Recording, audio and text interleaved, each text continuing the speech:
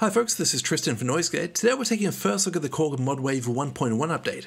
So there are many new features here, including support for and the release of this nice new graphical editor software. So very similar to what we saw with the WaveState 2.0 update recently. And now modwave has its own dedicated editor software, because as functional as these synths are via the front panel, they're very deep and they have a lot of parameters. So whenever you want to dive under the hood and do some really deep editing, it's really nice to have this big graphical user interface to work with. I should note it's not actually running as a plugin, I just have Ableton Library in the background there for some drums. But anyway, looking through the interface, on the top right you can choose whether you want to look at the editor here or the librarian.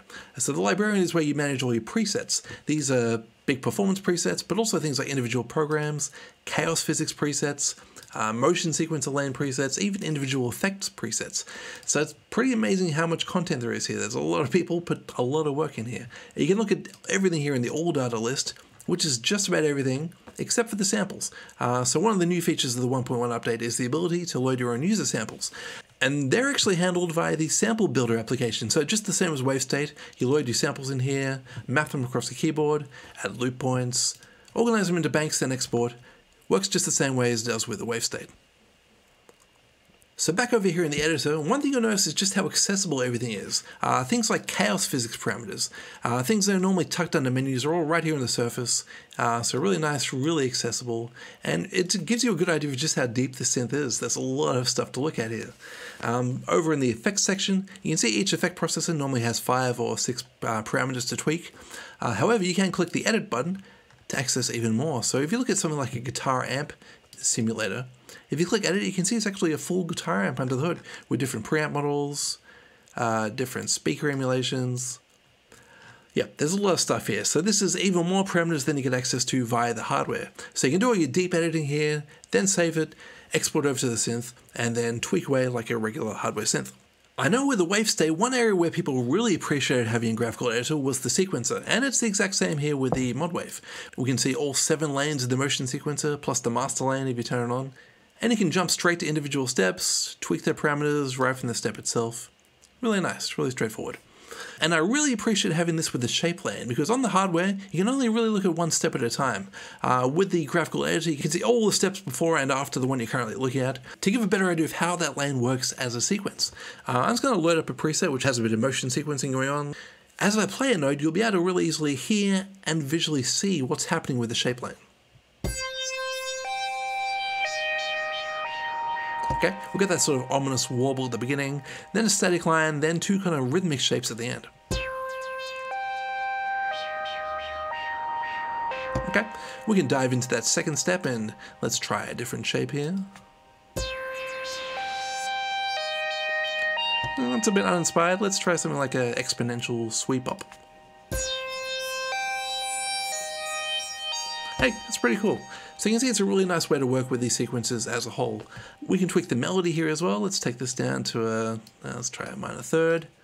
Take that one down to a second, and this one down to maybe a 7th. We can add another step on the end as well. Let's use these half notes for all these steps. I'm just going to copy and paste them. And actually, let's change these last 2 to quarter notes. Then I'm just going to extend the timing lane up to that 5th step, and do the same for the pitch and the shape lane. And now let's change that last note to, let's take it down to an 8th. Let's have a listen to that.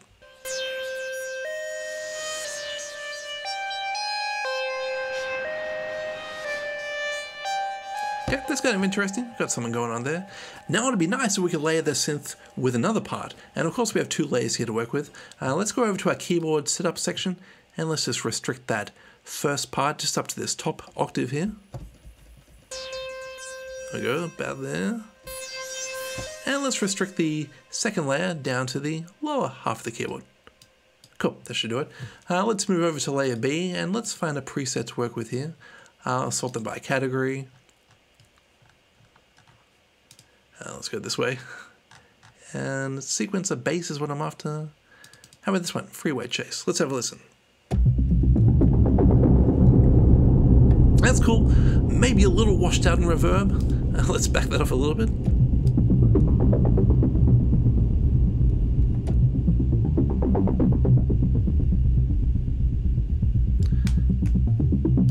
That's sounding better. Let's add a bit of movement to that filter cutoff. Let's add a bit of LFO movement. Maybe I'll slow that LFO down a little bit.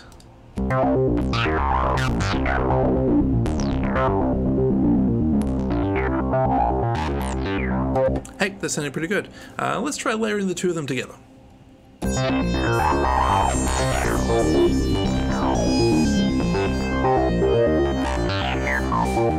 It's not sounding too bad. Let's try bringing in some drums from Ableton Live. I'm just going to turn it on hold here.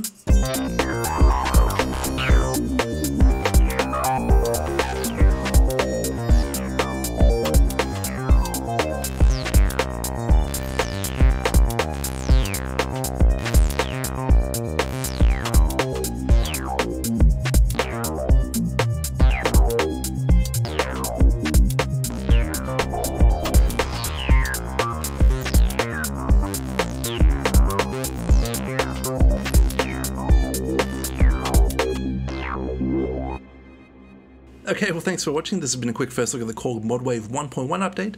Please leave any questions or comments down below and stay tuned for more videos coming soon.